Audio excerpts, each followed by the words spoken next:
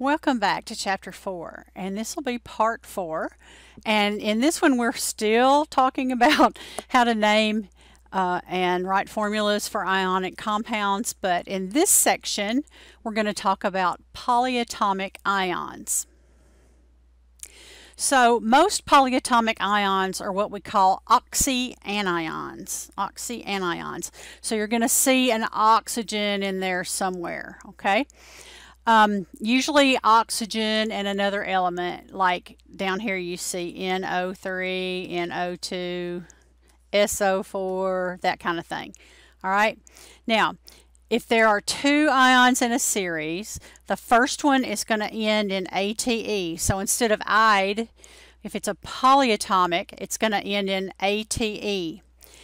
The one that has one fewer oxygens is going to end in ITE. Okay, now there's no rhyme or reason to this. So nitrate is NO3, nitrite is NO2, but sulfate is SO4, and so one less sulfite is SO3. So and chlorine and the other halogens can even go farther than that. They have chlorate, which is 3. They have chlorite, which is 1 less, 2. But then they can have one more higher and one more lower. So the one that's lower than the chlorite is going to be hypochlorite. The one greater than the chlorate is going to be called perchlorate. Okay, so the halogens are really the only ones that do this, and so if you see them, I'm going to show you in a minute. You always want to know what your 8 is, what your chlorate is, and then you can figure out the rest of them by looking at how many more or less oxygens that it has. So I made up this little chart for you because the relationship between the polys depends on the O. So you memorize nitrate, sulfate, phosphate, and chlorate. Okay? You memorize these 4. That's only 4. So you have nitrate, which is NO3, sulfate, which is SO4, phosphate, which is PO4, and then chlorate, which is ClO3. Now remember, you're going to have the polyatomic sheet, the cheat sheet on the test, but it's really important that you kind of get these because the rest of them are going to come from this 8, and these 4 are the ones you're going to see quite a bit. All right, and so if you add an H to the beginning of this, an 8 becomes an ic, and it's going to be nitric acid. If the NO3, if you lose one oxygen down to NO2, it becomes nitrite. The acid from it is us. So I say 8 becomes ic, and ite becomes us when you're making an acid out of it. And notice all I did was add H's to the front to make it neutral. And then that's how it forms the acid. So NO3 is 8, NO2 is ite, SO4 is 8, SO3 is ite because it's 1 less, PO4 is 8, PO3 is ite, and ClO3 is chlorate, and ClO2 is ite. All right, so by memorizing 4 things, you now know 16 things. You know the acids and you know the ites. Okay, the chlorate, remember, it's the one that's a little bit different. Chlorate is the ClO3, like we just talked about. One more oxygen would be perchlorate because it's higher than the 8. Your ite is one less oxygen than the 8, right? And that's chlorite, like we saw up here. But then one less than the ite is lower hypochlorite. So you don't expect to just like get this right away. You're going to have to use them. You're going to have to look at this, and you're going to have to digest this a little bit. So I'm throwing it out here pretty quick because I know you can go ahead and go back and re-listen to this again and practice things, okay? So the polyatomic ions, the way we name them is they just have specific names, okay? So that nitrate, nitrite, that's their name, and so that's what you call it. So if you have sodium, Na and NO2, that's sodium. The nitrate is NO3, so this is one less oxygen, so I know that's nitrite. Okay? The one like I just showed you on that. So this is what you're going to be using on the test, and it's got most of them on here for you, okay? But there may be a few that aren't on here. So if they aren't, you need to put them on. Notice that there's only one polyatomic, which is a positive ion, and that's ammonium.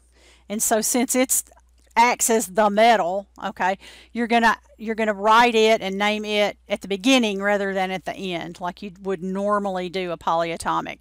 Everything else is negative. Everything else acts as the nonmetal. So you can look these up when you see them. It even has your charges for you. You're welcome. Okay, so we're going to name this one first. So I have Li2 Cr2O7. Now, when you see this, all right, we're doing binary compounds, okay? That means whatever this first thing you see is, that's the metal. Everything else is the second part. So you name this first, and this is a metal called lithium. And it's a representative, so I don't have to do Roman numerals or anything. And then I look at my list, and you're going to see that Cr2O7 is called dichromate. And that's its name. This whole thing is dichromate. So you're going to name the metal first, and then everything after that stays together as a polyatomic ion. So you have to name it all together. And then you have ClO3 2. Remember, you don't tell me that there's more than one because the charges will tell me that. So when you name this one, you name it by its SN, whatever that is, and then ClO3, whatever that is. And then it wants you to draw one or write the formula for cobalt 2 phosphate. Remember, this is going to tell you what that charge is on the cobalt because it's multivalent. And then you're going to have to make sure when you write the formula, that you have enough phosphates. And the phosphate charge won't ever change. Okay? Now, I want to do this one for you right quick because this is a good one. All right. So cobalt 2 is CO2+. Phosphate is PO4 3-. Okay, now this is where I was talking earlier about swap and drop. This whole thing is a -3 charge, and this is a +2 charge. So to get this, what I'm going to do is I'm going to take the 3 and put it down there, and I'm going to take the 2 and put it right there. Now, the only rule here is if I then write this as CO3, see what I did? The 3 comes here, the 2 goes there. That's called the swap and drop. Works every time, unless you have to reduce. Okay, so CO3, PO4, 2. Now, if I leave it like that, that looks like that I have 42 oxygens and 1 P, right, over here. So if I have more than one polyatomic, I have to put that in parentheses so that you know that I've got 2 PO4s, because 2 times a -3 is -6, and then I have 3 times +2 is a +6 for my cobalt, so that it's neutral. So this whole thing is a -3. So I need 2 of that whole thing.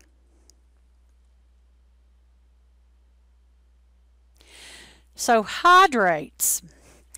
This is a really weird thing. Some compounds are hydrated. That is, a water molecule is actually associated with every formula unit of this compound. And so because of that, we have to write the hydrate as part of the formula. So if I have MgSO4, I've already learned that that's going to be magnesium sulfate. And if it has this dot 7H2O, then I'm going to have to use the prefixes. Okay, and here they are. And 9 is nana. And 10 is deca. Okay. So I look over here and hepta is 7, so it's heptahydrate. So it's magnesium sulfate, heptahydrate. COCl2.6H2O is cobalt 2 chloride. We already know how to do those. And then 6 is hexahydrate. So you use those prefixes. This is the only time you get to use prefixes in ionic compounds, is to tell me how many waters are associated with a hydrated compound.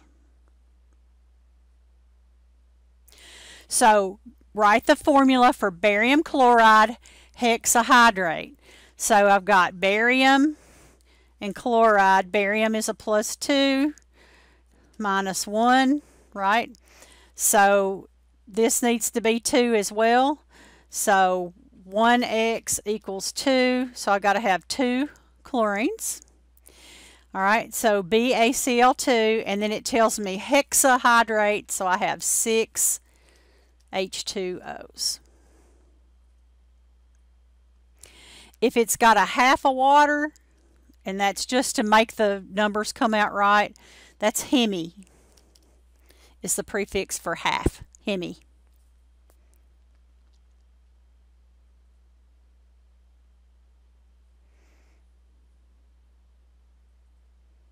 And that's polyatomic ions, your oxyanions primarily, and hydrates.